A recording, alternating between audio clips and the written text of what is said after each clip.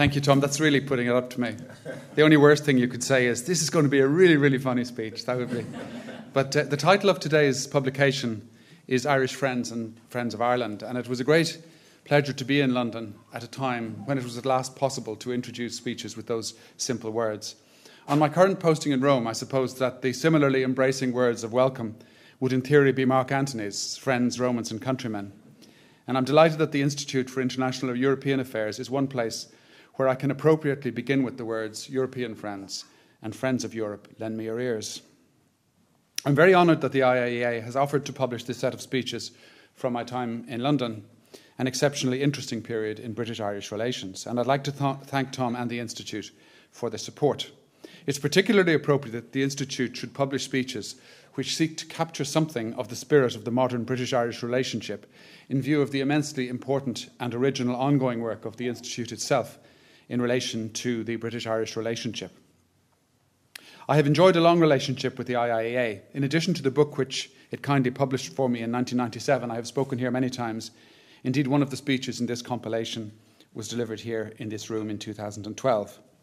I might add that both while working in the European Union division of the Department of Foreign Affairs and during my time with the EU Commission, I also drafted several other addresses delivered here in North Great George's Street by ministers and commissioners. I was once travelling in a car with Gay Mitchell when he was Minister for European Affairs, and he was sitting beside his political advisor, and in their conversation the fact came up that they had a mutual friend who was a piano tuner. He had tuned both of their pianos, and Gay Mitchell said to his political advisor, "It must be very tough spending all your life tuning other people's pianos and never getting a chance to play yourself." So I said, "Well, Minister, that's what it's like being a civil servant." And I'm pleased, and I have no doubt that it's a good thing in the modern Irish public service that civil servants increasingly get the opportunity to play the piano themselves. And in that context, I'd like to thank Secretary-General Niall Burgess of the Department of Foreign Affairs for both being here, which he will be shortly, but also for his support, enthusiastic support for this publication. And of course, I'm also immensely grateful to all my colleagues and former colleagues in the department, many of whom I see here today, not just people I worked with in relation to London, but also especially Brussels, former Director General of European Union Division, many of them here, and who worked with me in Brussels as well, and without whom I could have achieved nothing, and several of whom could, with at least equal justification, publish selections of their speeches, and hopefully someday will do so. And thanks, as Tom says, above all to my wife Mary. It's more than just standard procedure for a diplomat to thank his spouse, since the job of being a diplomat abroad involves, perhaps more than any other profession, the support of an unpaid partner. In the case of this publication, I also thank Mary for her perfectly pitched drafting advice whenever I have inflicted my draft speeches on her. I'd like to say a few words about the dozen or so speeches I've selected for publication today, which constitute just a small selection of the many hundreds of speeches which I delivered during my time in London. It was, of course, a unique period in British-Irish relations, a period which saw the Queen's visit to Ireland, in which the closeness of the geography of our islands at last became more important than the divisions of our history, in which the chemistry of friendship finally trumped the physics of confrontation, a period which saw warmer relations between our peoples than at any time in the preceding 1,000 years, or to put it in a more vivid way, which during the London Olympics saw English boxing fans cheering Katie Taylor to the rafters and Irish boxing fans giving Nicola Adams of Team GB the ole ole treatment. The collection being published today does not include any of the speeches I made promoting Irish business interests and economic reputation, probably the largest category, or any of the speeches pitched to the achievements and needs of the diverse Irish community in Britain. 3 criteria have determined my selection for this publication. First, the speeches are amongst those that I made specifically on British-Irish relations during this historic period, and which for that reason alone may, in some degree, merit being drawn together in this way. Some of the speeches have a European dimension, even an important European dimension, which reflects the importance to the British-Irish relationship of our shared membership of the European Union. Second, the speeches are unashamedly prepared speeches, and they are being published in exactly the form in which I delivered them, subject to extremely minor editorial tweaks. While I'm not against more off-the-cuff speeches, and indeed the large majority of my speeches have been more loosely prepared, most of the things worth saying that have ever been said have been prepared carefully and tightly drafted in advance. The idea which many appear to share in today's world of tweets and sound bites that prepared speeches are necessarily stilted and that a speaker must give the impression of ad-libbing or winging it is simply nonsense. Third, and most importantly, these speeches were written to be delivered to specific audiences on specific occasions. They are not major addresses written for academic analysis or for media coverage or indeed for publication. I'm aware that there may seem to be a contradiction in publishing speeches that were not written for publication, but I know that the IIEA understands that well, and I'm grateful for their encouragement. The speeches were written to capture, in a fleeting moment, a certain experience, to make people smile, to touch their hearts, and sometimes perhaps to nudge them into sharing for a brief moment into what Wilfred Owen calls the eternal reciprocity of tears. I'm not going to rehash the speeches today or to summarise them, but I would just make 5 brief observations which occurred to me as I reread them recently, a few years after their delivery. First, one of the joys for an Irish ambassador delivering speeches in Britain is that we Irish and British share a language in every sense, not just linguistically, but also metaphorically. We understand the subtleties of each other's languages and follow easily the highways and byways of each other's thought processes. In other words, no linguistic limits of comprehension are imposed by a journey across the Irish Sea. This makes an immense difference to the language and poetry and humour that we can deploy in speeches. The second thing which struck me flicking through these speeches again is the potential of the spoken language, just sometimes, to reach out, to touch, and perhaps sometimes gently to transform. I'm a strong believer that almost every occasion is enhanced by a speech of some sort. It tends to make guests feel welcome and participants to feel valued. It can create for a moment a sense of community amongst those present. A fleeting once-off community perhaps, but nonetheless palpable. A speech does not have to be long. As someone once said, no soul was ever saved after the first 10 minutes of a sermon. But a speech should be tailored and be seen to be tailored to the occasion in question. In a world of tweets, blogs and text messages, we suffer from an overload of words. Man's technological ability to communicate has for the most part become more important than what we want to say. It has outstripped our ability to express our meaning or even to have a meaning to express. But we should remember that words can be important in breaking down even the oldest and most impenetrable barriers. One thinks, for example, of the words of mutual respect, the words of honest recognition, the words of heartfelt empathy in both directions, which have characterised British-Irish relations in recent years. And especially in this institute, which has done so much to stimulate debate on Europe, it is worth reminding ourselves also, as I said on one of the occasions that Seamus Heaney came to the London Embassy, that words are also the stuff of compromise, the necessary material for shaping the fair and respectful compromises which characterise the European Union. There is nothing wrong with fudge when the alternative is firepower. There is nothing wrong with twisted words on a continent which has known so many centuries of twisted bodies. In many cases, what is described as fudge is not the clumsy use of language, but the very precise and creative use of language, a point which Seamus Heaney explicitly concurred with. The third aspect of these speeches which strikes me now is the immense affection which British people have for Ireland today.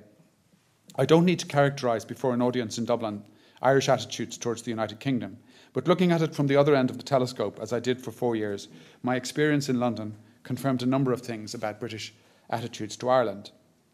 That no embassy is now more warmly received in London than the Irish embassy. That following the shared progress on Northern Ireland, Ireland has actually moved up the British agenda rather than down it. That the unprecedented harmony that now exists between our islands is seen across the Irish Sea not just as closing a long, grim chapter of the book of our shared history, but importantly as opening a fresh chapter of opportunity, for example, in the business area and in the cultural area.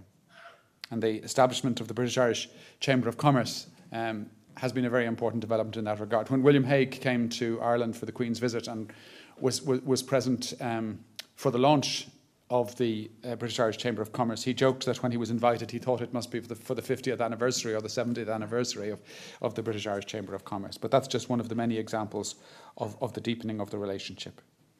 And another thing that strikes one from the other end of the telescope in London is that the Queen's visit to Ireland and her historic mark of respect for Irish nationalist tradition at the Garden of Remembrance, with all its connotations, was as warmly welcomed in Britain as it was in Ireland, as was, of course, the laying of wreaths at Island Bridge. And that Irish people in Britain often have the best of both worlds. We are seen by our British friends as different enough to be interesting and similar enough to be accepted without question into every aspect of British society, including its most seemingly impenetrable bastions. I would add just one point on the perception of the Queen's visit from the British end. The British tend to know only a limited amount about Ireland, most British people. That's natural, a large island between a small island. The truth is that most British people probably, if you ask them whether Ireland is a fully independent country or whether the violence was in the north or the south or whether we have the Europe, most probably wouldn't actually know the answer to that question. But they have long known two simple things about Ireland. First, that they very much like their Irish neighbours, the people who live next door to them, the people who work with them. And second, that Irish people have some sort of historical resentment of Britain. They're not quite sure what it is. They know it's not to do with the modern IRA. They know we love to beat England at rugby. And they only have a vague understanding of why that is. After the Queen's visit, my interpretation is that while most British people still don't really understand what the problem was, they understand that it's now in the past and that we can look to the future together. The fourth of my 5 points to mention briefly today is the relationship between Britain and Ireland in Europe. The European Union has played an immense role, perhaps more than any other factor, in bringing Britain and Ireland closer together. It has given our politicians and officials an opportunity over several decades to meet each other across the table rather than to eye each other across the water. It has provided a legal framework for pursuing our shared interests as never before, and it allows us to resolve our differences if and when they arise through force of arguments rather than through force of arms. Ireland and Britain have in many ways grown closer than ever before. The cover of the book being launched today symbolises this perfectly, with the Irish flag and the Union Jack presented side by side. Just before I took up my posting in London, our embassy in Washington produced a report on the future of Irish-American relations. And on the front of the report, there was a picture of the Star-Spangled Banner and the Irish flag together. And I remember thinking before going to London that it would be impossible to produce a similar cover on a book about British-Irish relations because it would be impossible to place the Irish flag and the Union Jack at that time side by side on the cover of such a report. Such an image would at the time have been unsettling or even jarring. It would have asked questions rather than answering them. It is a measure, a simple but perfect measure of how far we have come, that our two flags can today sit comfortably together as they do on the cover of this book. But interestingly, there is another flag on the cover of the book, namely the European flag, which is likely to evoke quite different reactions in Britain and Ireland. In Ireland, the European flag is recognised as part of what we are. It is recognised as the essential context of our relations with Britain and indeed of our place among the nations of the earth. However, for many British people today, although of course by no means all of them, it is the European flag which now asks questions rather than answering them. It is the European flag for them which is unsettling or even jarring. This is a reminder that Europe is the one important area in which Britain and Ireland risk taking quite different paths. It is of course only a risk, but a real one nevertheless. It seems to me that it could be said that today there are two Britons. On the one hand, there is the open, tolerant, multicultural Britain, the Britain which is aware of and confident in exercising significant influence in the wider world through its engagement with international organisations, through its culture and through its language. The Britain which took the London Olympics in its relaxed stride and celebrated the diversity of its athletes. The Britain where so many Irish find a warm and welcoming home. The Britain, several of whose schools take the trouble of laying wreaths, which I have seen at the German War Cemetery near Ypres, with cards bearing messages such as, "In memory of brave men who died for their country." On the other hand, there is a more uncertain, backward-looking, narrowed-in nationalistic Britain, which events around the recent Rotherham and Stroud by-election suggest should also be accorded respect. The Britain which has seemingly lost confidence in its ability to defend its interests in the multilateral, globalised world of the 21st century. The Britain which increasingly allows UKIP to set the political agenda on immigration in Europe. The Britain which is more comfortable undermining an international human rights court which had played a central role in establishing than in respecting some of its judgments. The Britain which sees its values as uniquely attractive and at the same time uniquely under threat. The tabloid Britain which hankers after a world of lost empire and lost certainties. The Britain which replaced Ireland several decades ago in thanking God that it's surrounded by water.